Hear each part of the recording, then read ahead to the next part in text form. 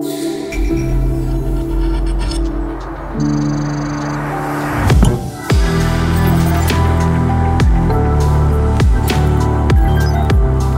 think what was tricky for Spidercam was to find a stabilized head that is compact, that is easy to mount, where you don't need a master degree of setting it up.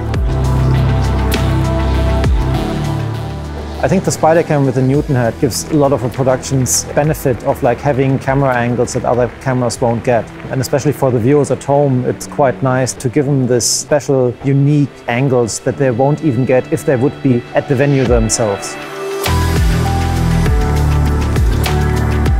My name is Moritz and I have been working for Spidercam now for 10 years.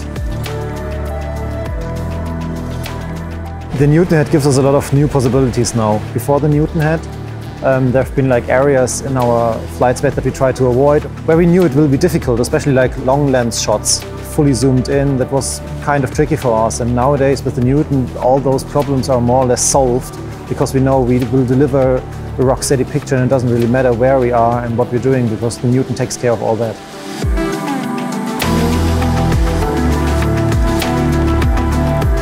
My name is Stefan Ahrens. I'm a remote operator and I worked for 30 years.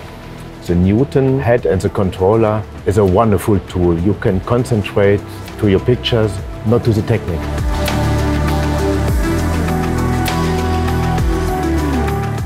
In 2014, ESL and Spidercam introduced the first production using that system on a classic football pitch. Since then, we moved more and more towards the direction actually designing stages and production workflows around Spidercam.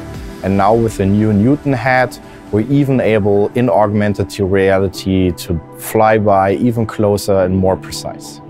In Berlin, with a recent event, we could fly through an augmented reality car. We had elements precisely by the millimeter placed on actual physical builds and could super fast pacey wiggle around. It was an amazing experience.